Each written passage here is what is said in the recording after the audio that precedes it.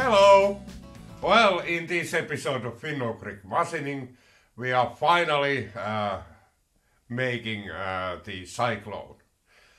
This is a funnel-shaped thing, and well, there are two large threads, and then we have this tapered cone inside and also outside.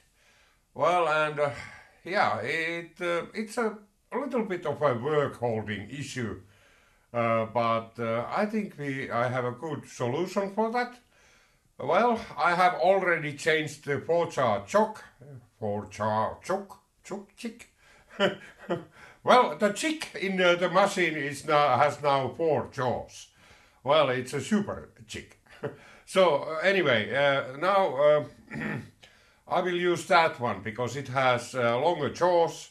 It's a big one, so it can hold the long thing better than the 3-jaw chuck, which only had about 10 millimeters of holding area in the jaws for that size of a workpiece, and that I don't feel safe with that one. So now we are going to start turning this one. And please note that the order of operations is very important with this one. You can do it in a way that you get into a corner with it, so you have nothing to hold it on. Yeah, I want to avoid that as long as possible. Well, and now let's start turning that one.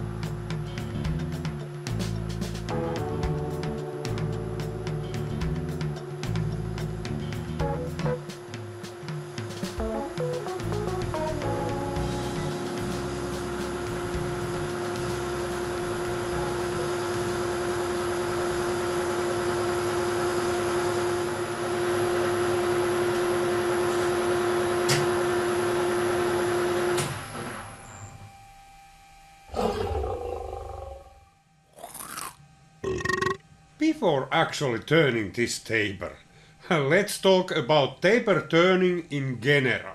Now, every lathe turns more or less taper, even if that was not the intention. However, now we are going to turn a taper intentionally. We are going to set the top slide on an angle and use it for taper turning. This is probably the easiest way to turn a taper in a lathe that does not have a taper attachment. It is also the only possible way to bore a tapered hole because the workpiece cannot be supported with a tailstock. This is our workpiece which we are going to bore the taper into. The top slide has enough range in order to get this quite long taper bored. Let's take a look inside the workpiece. Here you can see the taper as it will be at the end, but at the moment we have all the metal to be removed in place. We are going to use a boring bar to bore this taper. Typically, a boring bar with long stick out will introduce at least two problems. Firstly, the shank flexes. This flex will have an impact on turning accuracy and it must be taken in account during the finishing cuts. I will address this issue later on. The boring bar will also try to vibrate. This vibration is not that bad when heavier cuts are taken, but it will become more noticeable during the lighter finishing cuts. The straightforward approach to bore a taper like this is to have the top slide in the desired angle and then bore the taper by feeding with the top slide. This is fine if there is not much material to be removed, but it all becomes really tedious really fast when the amount of material to be removed increases. This is because most lathes do not have a power feed on top slide, so the feeding must be done manually. One way to minimize manual feeding is to remove the bulk of the material by step turning. With step turning it is possible to use the carriage power feed. Also, heavier cuts are possible as the feed rate is more controlled and the setup is more rigid as the top slide can be locked. After the steps have been turned, the taper can be finalized with the top slide. Step turning requires some calculations for diameter and depth of each step. Luckily, the mathematics involved here is not that difficult. First, the slope or gradient of the taper wall needs to be calculated. For this we need the start and the end diameters as well as the length of the taper. After these are known, the slope can be calculated with the following formula. The resulting figure is the change in diameter for each measure of length. Note that the slope is a plain number. There is no meter, inch, furlong or any other quality attached to it. So it works equally well in metric, imperial, Carolingian or Saxon systems. In mathematics, the slope is usually denoted as letter M. Now that we have the slope, the dimensions for each step can be calculated using the following formula. The formula gives the diameter for a given depth and assumes that each step is bored from the peak end. After some tapping of my calculator, I ended up with a list like this. Since I prefer meters over furlongs, the dimensions are in millimeters. While turning, I round the diameter somewhat down in order to leave material for finishing. There is one more thing about roughing the taper by step turning that is worth mentioning. Because the boring bar flexes, the surface will inherit the steps so that they are noticeable right after the actual steps are gone. For this reason, additional passes are required to achieve a straight taper wall.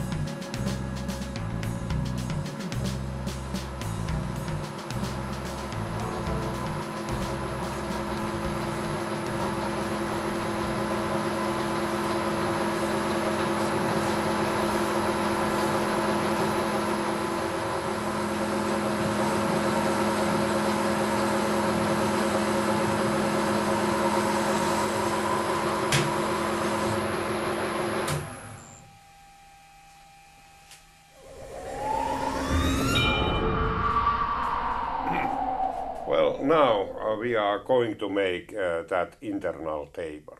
It's actually 14 degrees. Well, the FreeCAD software told me that. Well, I have now step turned this taper here. Now what we need to is to refine it to a real taper. Well, just clean up those steps. It's quite an easy operation. First of all, the top slide here. This is now adjusted to 14 degrees. And then furthermore, what I have made here, this top slide is now turned to the extreme end. It doesn't go any further than this. So I use it as a top slide stop. Well, and now the next step here is to, with that tip, touch the, there is this little shoulder here. I will touch that one. That is where the taper starts. Okay, and very, very carefully approach it. Now it's touching. So now I will, this is my travel indicator, so I zero it, like here. There you are. Now it's in zero. And then I turn this to where I know it's near the center. I believe it's somewhere here. I hope it is. And then we go 80 millimeters from here. Let's see if I can go. I will be really careful because I don't see where that... Oh yeah. There is your 80, like there. And now what I do, I will lock my carriage here, like that. I will never ever move the carriage now, the set of this lathe. It stays where it is. So now, so I cannot move it. Everything happens here with this. I need to be really careful not to chip my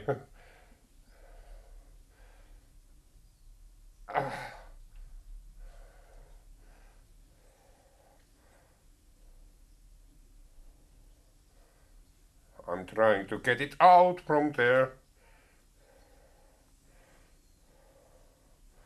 It should come, and it did. Yeah. Okay, so here we are. And well, furthermore, I want to change that blade. It's probably, I need a fresh one which is really sharp, so it doesn't make any resonances, etc. This is after all a very long stick out. It will try to resonate on me, even though I make a very flimsy, very very small cuts. But I will keep the speed because I want to, well, I need to feed this manually. This is a little bit, well, it will be a tedious job to do. But now we are ready to go. Just change this insert and then I start turning, cleaning up the taper there inside.